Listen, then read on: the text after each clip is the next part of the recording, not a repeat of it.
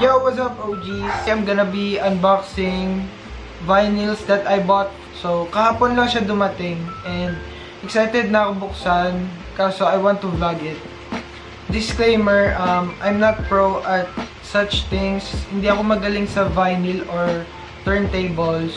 Actually, yung sister ko talaga yung nauna. Then, nung narinig ko yung sound quality ng vinyl, sobrang ganda. Parang every layer ng music, every layer ng sound naririnig. Kasi mahilig din ako sa music. Okay. Unbox muna tayo. So, first is this one. Wait lang, kuha lang kutsilya. Kutsilya. So, first na bubuksan ko is this one. Dalawang vinyl ata yung nandito. Handy tool. So, buksan na natin.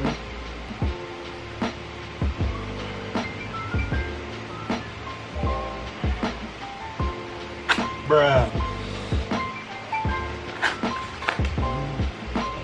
Hindi na ba kayo? So, naman di ready. So, ito. 1, 2, 3. So, it's a Queen, A Night at the Opera vinyl. The reason why I bought this, kasi narinig ko yung Love of My Life. So, yun, parang naging lalabay ko siya for a week. And then, yung Spotify ko, nag-autoplay siya. Na-autoplay niya yung buong A Night at the Opera album. Tapos parang, parang everyday na, parang naging routine ko na, isa-search ko yung A Night at the Opera album to make me sleep. Actually, I bought 2. The other one is for my friend Nicole. Shout out to you, Nicole. So, magkikita kami, tapos bibigay ko na lang sa kanya. So, open na natin. So, dito yung bubuksan.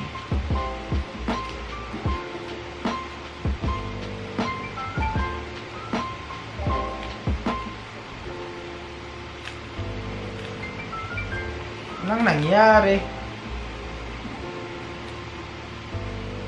Si Nicole, namin siya ng sister ko.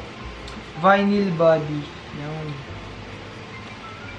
Mahilig kami pumunta sa Such Me to listen to vinyls. And then coffee lang, chill. Ito na guys.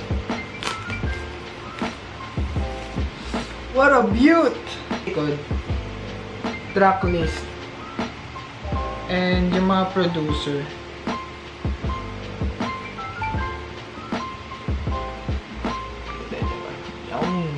Hindi ko pa nakikita yung loob nito, so sabay-sabay tayong makakakita nito. Alright! Yung nasa loob is yung mga songs with lyrics. Tignan na natin yung vinyl.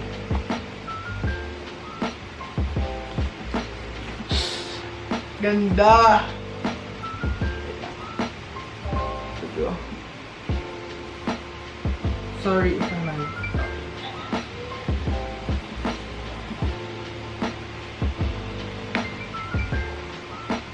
Ganyan daw eh. Alright. Pro. Side. Ito yung side A. And then side B. This side, the other side. Kailangan every time na ipi-play yung vinyl sa turntable, kailangan malinis siya and walang dust. So, kailangan bumili ng panlinis. Basta yun. Every time na ipi-play nyo. Pagyan na natin. Favorite songs ko dito is yung I'm in love with my car. Syempre, Love of My Life. Bohemian Rhapsody, and yung You're My Best Friend. Tsaka yung Sweet Lady. Alright. A legend. And then, for the next one, is this one. Nabuksan na to ng ate ko. Kaya, na-spoil din ako kung ano yung laman. Pero alam ko talaga kung ano laman. Pero alam mo yun. Alam niyo yun. Unang bungad. Alright! Is a ViNYL by John Bellion. The Human Condition. He released this album last 2016. This is my most favorite dogs. This is my most favorite album of all time. Sobrang ganda. It's about society. And it's fucking beautiful. The artwork. Then, hindi ko rin alam na limited edition clear vinyl pala to. Akala ko basic black vinyl lang din. Na black pressed vinyl. Pero clear siya. So, hindi pa ako nakakita ng ganito. Na clear vinyl. Kaya excited din ako makita. Favorite track ko dito is lahat. Kapag pinapakinggan ko yung isang kanta, dapat from the beginning hanggang end. Kasi tuloy-tuloy yun. Parang may story.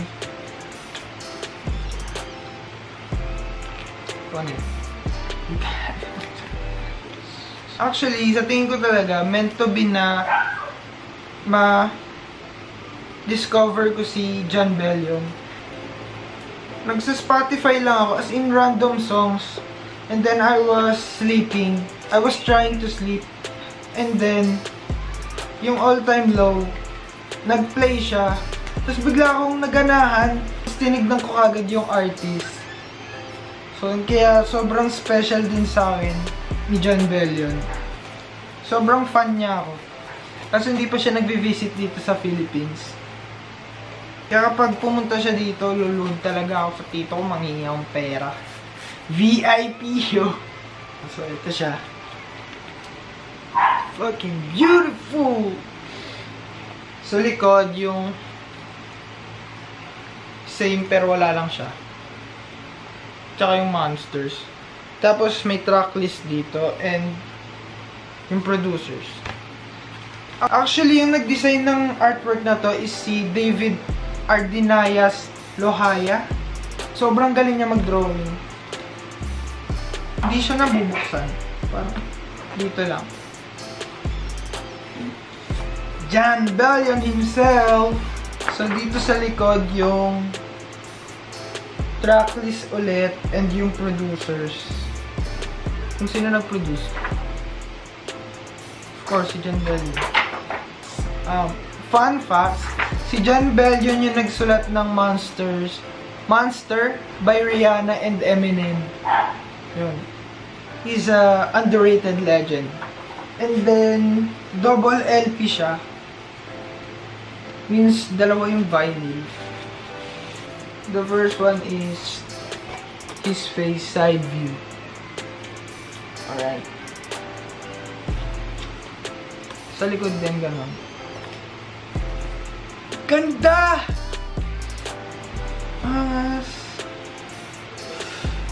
Yo! Ganda kasi clear vinyl. Ngayon ako nakakita ng ganito. Kasi, ngayon pa lang ako nagkaroon ng vinyls. I mean, meron pineram sa akin sa amin ng tito namin, pero yung songs ko talaga ngayon lang. Ganda. Yung isa ganito daw eh. Balik.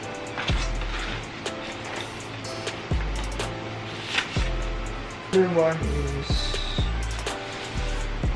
ganun din pala. Ganun din.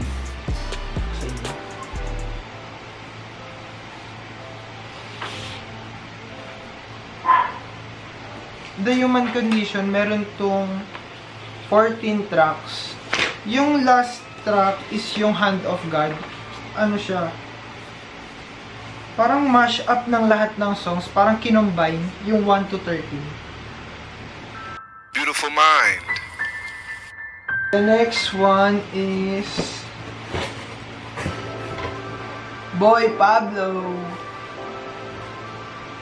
Ito yung harap mo. Simple lang. Actually, ano talaga to eh. Totoong picture, tapos pina-paint niya para sa artwork ng Boy Pablo na album niya.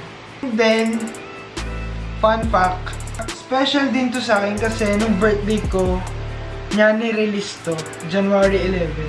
Kaya parang meant to be ulit. Nabilin ko to. Saka ang ganda rin ng mga tracks nito, puro guitar. Lalo ng TKM. 5 minutes of guitar. Sa likod, zoom in, and then yung track list. Tapos, Soy Pablo by Boy Pablo. Pink! Pink!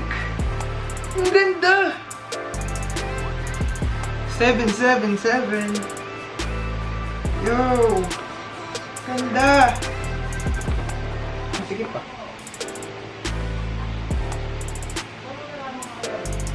Oh. Ang ganda! Shit! So this side A and then side B. Kunti lang to. 7 tracks lang. Pero mahaba yung kanta. Kasi puro guitar. Angas. Favorite ko dito syempre yung Feeling Lonely, WTF, and then TKM. Maganda rin yung T-shirt and Sick Feeling. Tsaka yung Losing You. Yung Limitado, minsan ko lang pinapatugtog. Yung pagbili ko sa vinyls, pinapakinggan ko yung buong album. Yun din, parang tips din, kapag bibili kayo ng vinyls, dapat alam niyo yung kanta sa buong album. Kasi, masasayang pera niyo.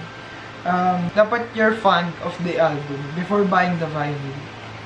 Kasi mahal yung vinyl, and then, ayaw natin masayang ang ating pera kung isang kanta lang gusto mo sa isang album. That's a fucking waste. And then next, actually kay Loristo, pero gusto ko rin tong album na to. It is The Beatles, Abbey Road. Iconic.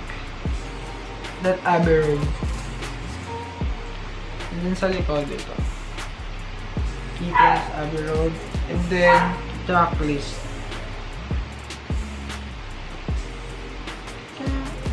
I just miss you. How did I look? Here it is. Side A, side B. Tapos may apple sa gitna. Ito yung buong apple. Tapos sa side 2, yung half ng apple. Here comes the sun.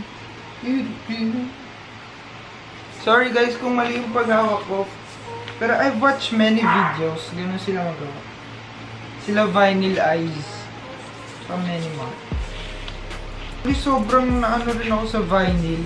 Kasi every night, mga unboxing din ng unboxing and review lang ng vinyls yung pinapanood ko. And mga turntable setups. So yun. So total, I have 1, 2, 3, and then 4 vinyls. First bought 4 vinyls agad. So sick. Thank you fam for watching this video. Sana nag-enjoy kayo kahit medyo plain lang. Kasi hindi pa talaga ako marunong mag-salita sa camera. Pero dati, vlogger na talaga ako, mga 5 years old ako. Pero hinide ko na siya kasi nakakahiya. May pa-accent pa ako dyan. So, hindi niya yun mapapanood ever. Kasi nakakahiya talaga. Siguro pag sikat na ako, ganun. So, yun guys. Thank you for watching. Subscribe kayo and like, thumbs up this video. Thank you guys. Comment down below din kung ano yung mga gusto nyong bilhin ko. Pero dapat yung special and alam ko rin yung songs. Thank you guys.